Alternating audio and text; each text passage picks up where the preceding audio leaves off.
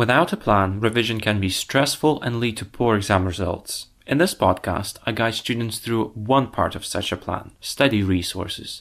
First, we cover the theory for each topic, and then I suggest questions to practice acquired skills.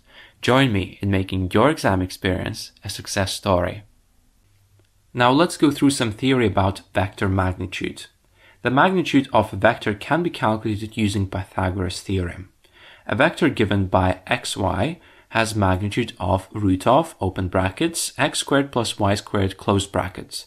And the vector given by xyz has magnitude of root of, open brackets, x squared plus y squared plus z squared, close brackets. To obtain the distance between 2 points, the vector between them can be found and then its magnitude can be calculated to give the required distance. Okay, so let's have a look at a question from this topic. Find the distance between the two plotted points. There is a link in the show notes of this episode in case you want to double check the answer for this question. Now that we have covered the theory, it is time to practice solving related problems. So head to studysquare.co.uk/resources and try answering questions on this topic. I hope you have a great week ahead, and until next time.